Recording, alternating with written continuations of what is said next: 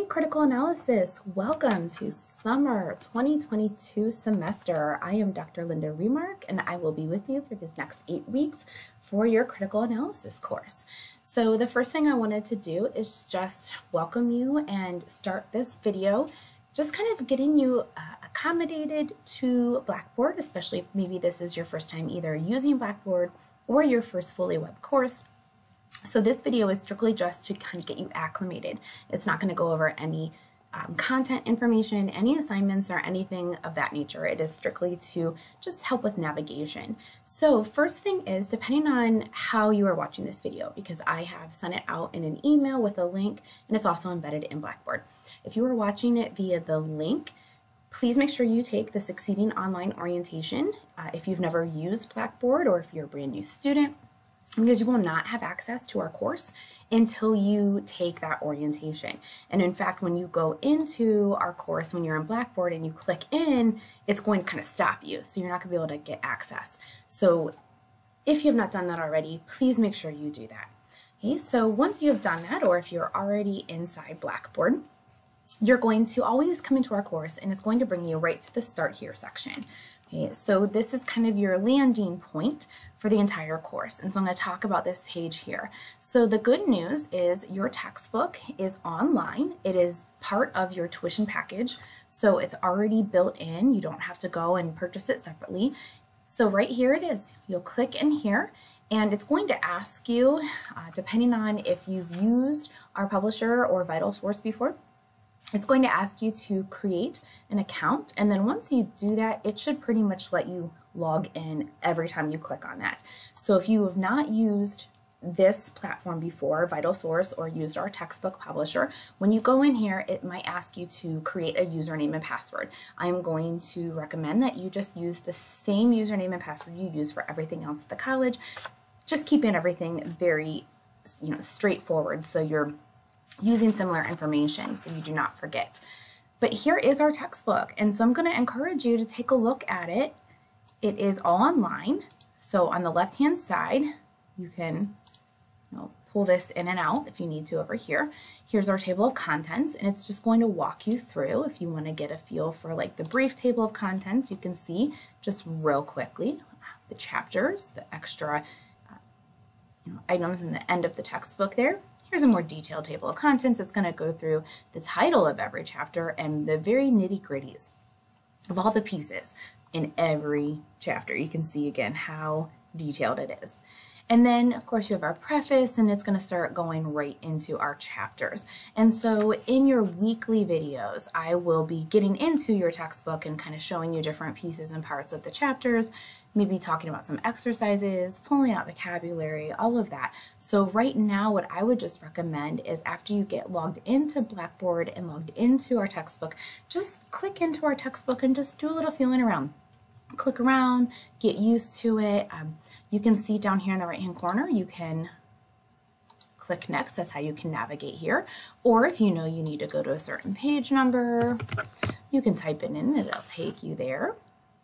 Or you can search up here. So you can search by keywords or vocabulary. So there's different features up here. You also have some different preferences in terms of how you view information. So if you want to play around with that, if you need different text sizes or fonts, you can definitely play with that. Okay, so I wanted to make sure that you saw those. You can also do some highlighting in your textbook. Okay, so you can play around if you want to make notes. So again, lots of different features. Bookmarks, flashcards. So there are features that you could use as part of our textbook if you like to use those. So I may talk about those as we go through individual chapters as well. All right, so from there, this is our master syllabus. This is going to just be very straightforward. If you've taken a class here at the college before, it's going to look very familiar. It really is just a general syllabus. There's nothing specific to our course other than the fact that it has its name. We're 4 credits. Here's the course description you would have seen when you enrolled in the class. Here are the general learning outcomes and the course objectives. Okay. If you need information about disability services, if you need an accommodation, anything along those lines, There's more information here, computer usage, and then a list of the student success and student resources on campus, which I'll periodically refer to as we talk about them and as they become important throughout our different chapters. Now, right underneath that is our syllabus that is very specific to our summer section. So this goes into a PDF here, and I'm going to take a few minutes to really walk through this. So again, we're in critical analysis. This is completely online. We do not meet at any day or time together. So there's no coming to campus. There's no logging in at the same time, no Zooms, anything like that. Web 3. My name is Dr. Linda Remark. Because we're in the summer, I do not have set office hours, although you are certainly welcome to set something up with me, whether if you need to come to campus, I can try to arrange a time to come to campus to meet you. We can set up a Zoom meeting. You can call me on my extension. Even though I'm not on campus very often during the summer, I still get my notifications that I have a voicemail, and then email, and then of course through Blackboard messaging, which I'll talk about as well. Here is the information about our textbook, which I just showed you. So information about that material. And here's our course content. So we will have chapter activities. There are 10 chapter activities. Every single chapter has what's called like a text and skill sheet, or a TSP for short, that is going to connect with chapter content, connect with chapter activities, and those are things that you'll be turning in every week. You also have something called Mastery Skill Assessment, which I will show you here in just a little bit. It is going to be due at the end of week 8, and we work on these on a weekly basis. And so again, I will talk about Mastery Skill more detailed inside the weekly folders. You will also have vocabulary quizzes every chapter. So 10 vocabulary quizzes, and I will always provide you a study guide. I will have a vocabulary video walking you through those. So you will work with that. Because this is an 8-week session, and you're going to see that here in a few minutes, we're going to go through a lot of material every week. Around 2 chapters a week. That's a lot. This is typically a 16-week course. It's a heavy textbook in terms of content, and so there's a lot going to be covered. So I just want to make sure you all aware of that early on. And then you're also going to have 2 vocabulary tests over chapters 1 through 5, and then again 6 through 10. You may also have other activities and homeworks that are assigned connected to each individual chapter. And then there is a discussion forum because we're all online. This is how I take attendance. And so every week, so for 8 weeks, you're going to have a discussion forum due by Wednesdays. So every Wednesday you have to post. Now you can post on Monday or Tuesday, but as long as you post by Wednesday, that's how you get your week attendance. A full post is about 2 to 5 sentences in length. And to get class participation, you have to interact with 10 interactions. So that could be, every week you just say, I'm going to respond to 2 classmates. Or in 1 week, hey, you're going to respond to 10 classmates, whatever the case is. So you are still interacting as if we're on a face-to-face campus class. So 10 interactions, and I keep a little spreadsheet just to kind of look. And when I say interactions, that's not just good job or I agree. Like, you are responding to your classmate. You are typing a couple sentences. You're interacting. You're asking questions. You're digging into what they have posted in their original response. So those are the course content. Here's the mastery skills that I alluded to up above, and in your weekly videos, I will show you these more in detail, but this is the snapshot. So there are 10 skills. You can see them all listed right here. They all correlate to chapters in our textbook. And so while there will be a single place that you can find all of these, I have also embedded the individual skills inside the chapters that they go with so that you can get to them 2 different places. So I will always let you know what chapter goes with which skill. Like, for instance, determining meaning from context. This is going to come from chapter 4, and it's the first one we see. So I will talk about that in your chapter 4 video. There are 10 of these. You have to get an 80% average on all 10. That does not mean you have to get an 80% every single time. You can get a 50% on one, and then 100% on another, and an 80% on a third, as long as the average at the end is 80%. And there are 2 tests in every single skill. You do not have to take both. But if you take, let's say you take this vocabulary one and you get a 50 the first time and you're like, ooh, I can do better.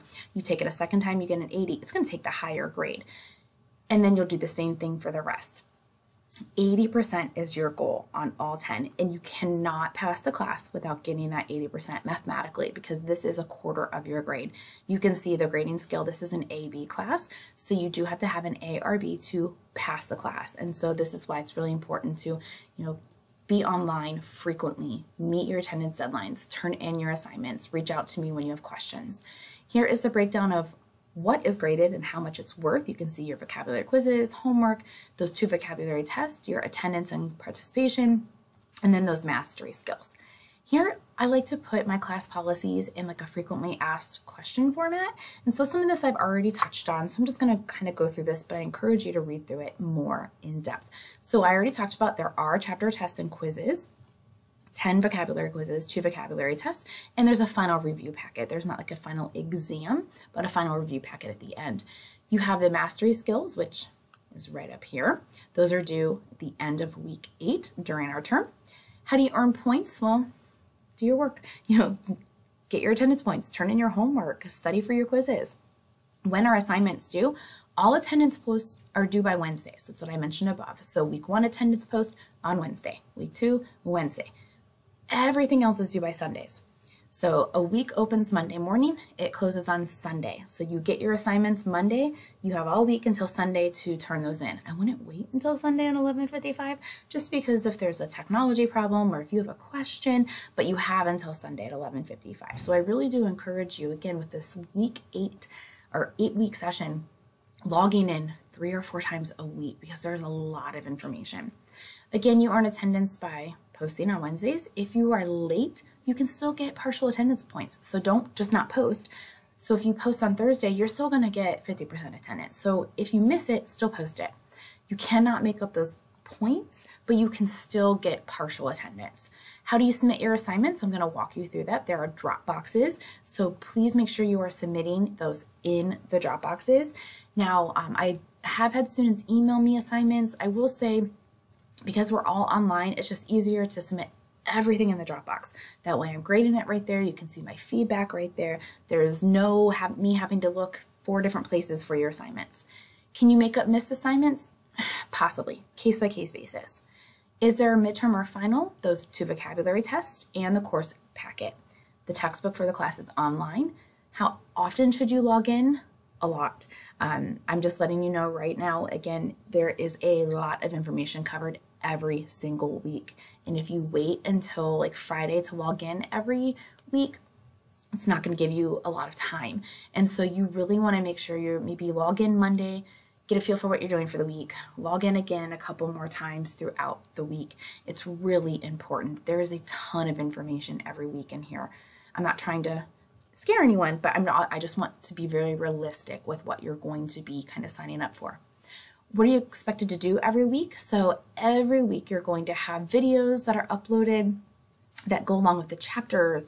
You're also going to have announcements. You're going to have messages. You're going to have the syllabus. Everything is going to be there. I'm going to show you how the weeks are broken down here in just a few minutes so you can get an idea. Do I give extra credit?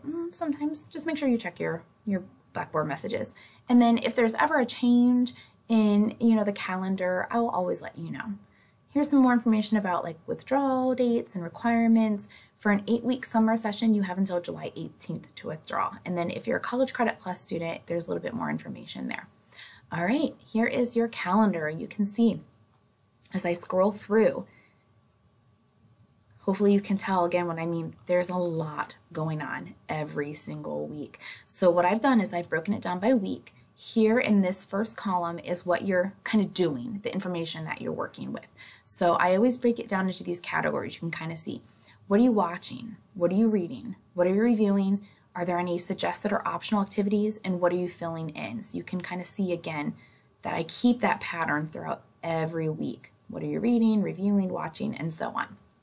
Then in the right-hand side, what are you submitting? What am I actually grading? So every time you'll see the attendance post, and I even have the Wednesdays that they're due, and then the assignments that you're completing by Sunday. So week 1 obviously is a little lighter because you're getting used to it, but there's still quite a bit to go through. And then week 2, it jumps right in. You can see we're going through chapters 1 and 2 in week 2. And so you have multiple assignments to turn in those drop boxes. And then you'll see week 3, we really pick up. and then you can see the mastery skills where they start. So mastery skills are not due until week 8, but I really do not recommend waiting until week 8. So that's why I have them embedded in every single week, which skills are going to go with what chapters we talk about, so that you can stay on track and you're not going to get behind. All right, so that is your syllabus. So I encourage you to, print it out, to download it and save it. Just make sure you have access to it. All right, so the rest of this Start Here page are basically just extra resources. So student resources, how grades are determined, the grading scale. Again, some of this is repeated from your syllabus. All right, now under the Lessons tab, this is where you're going to get a lot of the meat of the entire course. Here's the Muddy Point. This is going to be open all semester. So this is also, I'm going to use this to show you how to post in a discussion forum. So the Muddy Point is used if you have a question that you would maybe even ask during a class, like you would raise your hand and ask, you can post it here. The only thing is anyone can answer it. So you're not just posting it to me. If it's an individual question about your grade or an individual assignment question, message me directly. But here in the Muddy Point, in any other discussion forum, you can see this is what the discussion forum looks like. You click in. You're going to click Create Thread. Give it your subject. And then hit Submit. And then it's going to pop up right there. When you go to respond to a classmate, you just click on their thread name, see what they've written, and then click Reply. Okay, so that's going to work for your weekly attendance. That's how you do your posts. I just thought I would demonstrate it there with your Muddy Point. So again, that's just if you have questions throughout the semester. Here are those mastery skills. As I mentioned, they are all located in one place right here, all 10 of those skills. Now I'm going to periodically open them. They're not all going to be open because I really do want you to engage with the material before you try them. So when you click into these on your own, you're going to see these kind of grayed out because I want to make sure that you talk about, or we lecture and you read and you work with the concepts before you try it. That leads to more success. But as I mentioned though, each individual skill will be embedded inside its own week. Here is another link to the textbook, and there's going to be a link to the textbook in every single week as well. So let me go ahead and show you what the weeks are going to set up like. I'm just going to hop right into week 2. They're all going to be set up this way. So you're going to click in and you're going to see an overview of the chapters that we're going to talk about. So there's the chapter 1 overview, chapter 2 overview. And now, just like your syllabus, if you recall, just like in your syllabus, I had all of these things for you to read, review, watch, and so on. So here's what you're going to read. You click in there. Read chapters 1 and 2. There's a link to the textbook. See, there it is. Clicks right in. So if you're reading chapters 1 and 2 for this week, you'll just let it load. It's actually already over here. So you'll let it load and then you'll click into chapter 1. There it is. Okay. Now let's say you've read that. Now you're going to go to review. You're reviewing the PowerPoints. So here are the PowerPoints. You're going to click in and it's going to download the PowerPoint. And so you're going to spend some time looking at the PowerPoint. Now keep in mind, whenever you get to the, give me a second, watch section, there's nothing going to be in here quite yet, but whenever you get to the watch section, I'm going to have my videos right in here. The videos that are going to go over all of the different things. And some weeks they're going to be maybe 6 videos. And I do that because I don't want there to be like an hour-long video. So I'll break up like a vocabulary video. So that's 10 minutes. And then I'll do like an assignment video, what'll be like 7 minutes. So that way you're getting like little pieces, but not sitting for very long periods of time. So if you needed to just watch one quick video instead of like a full chapter video, you can do that. So then you'll also see, what are you going to fill in this week? Well, there's your study guide. This is what's going to be filled in this week. And there's going to be a vocabulary video that's going to correlate with that. What are you going to submit? Here's everything you're submitting. There's your discussion board. So because that's in the submit section, you are going to complete the discussion board inside the submit folder. And then you can see here all your assignments. Anything that is just like a little document icon, that's the actual assignment. So let's say you're completing this, you're going to click on it. It's going to open up into Microsoft Word, which if you do not have, please let me know. You do need to have Microsoft Word. As a student, you can get it for free. And I can show you that here in a little bit, or if you want access to that, I can show you. So here's the chapter 1 text and skill sheet. So for any time you do this, you're just gonna, type your answers, spell words, right? Hopefully. You're gonna type your answers. When you're done, you're gonna file, you're gonna save them, find a place to save them. I'm just gonna put them on my desktop for now. Now let's say it's ready to go. I'm done, I feel comfortable, I'm gonna turn it in. So I'm going to go back to the submit, and right underneath there is my Dropbox. Dropboxes look like this. I also make sure to say Dropbox so you know that's where you're going with it. So I'm going to click inside the Dropbox. It's going to remind me when it's due, how many points it's worth. I'm going to browse my files. I'm going to find where, it's right there, desktop, open, and hit submit. It's not going to let me because I'm not a student, but that's how I would do that. Okay, and you can see again, all of my assignments are right in there. And then just to show you, if I go down here to like week 6 or something, actually let me go to week 4. Inside, there's an extra practices. Like I said, every once in a while you'll see those. There are those mastery skill links. So if you needed to do the mastery skill connected with this chapter, they're located right there. So that way you could go back to the lessons and access them that way, but they're also embedded. Okay, so that's a little bit how the weeks are set up, and I will go into more detail with that in the first couple videos. This is just, again, getting kind of your feet wet. So I encourage you to really click around and get to know this. Some other things I want you to be aware of: course messages and announcements are going to work very similarly. Anytime I post an announcement, it's going to everyone. That's not individual. Everyone sees that announcement. Whatever announcement I post right here, I also copy and paste and put into the messages. Again, everyone sees that. Now, if I send you an individual message, I will usually either address you by name, or you're going to tell, like it's directly talking, to you. So just keep that in mind. For the first couple weeks, I will reach out and say, hey, you're finished with week 1's work, or you're finished with week 2's work, just because I know sometimes that makes people feel a little bit more comfortable if they know that they were going to, like, hey, I've got everything finished. You also have a link to a course calendar right here. So I am actually recording this in May, so I'm going to click ahead to June, and you can see that all of your assignments are linked to the course calendar, so you can see exactly when everything is due. You also have a link to your grades, so you can keep up on your grades at all times. Obviously nothing's in here yet, but you can see all your attendance is in there, all your Dropbox assignments are in there, your mastery skills are in there, everything is there. And then there's some different course and college resources here, such as like the digital library. It takes you right into the library. If you had questions on like the help desk, all of that. So again, I encourage you, click around, get to know what's going on in the course, practice posting your muddy point. The very first in week 1, which I will talk about in the week 1 videos, but in the submit section, you are introducing yourself. So that's where you'll get a chance to really start interacting with your classmates.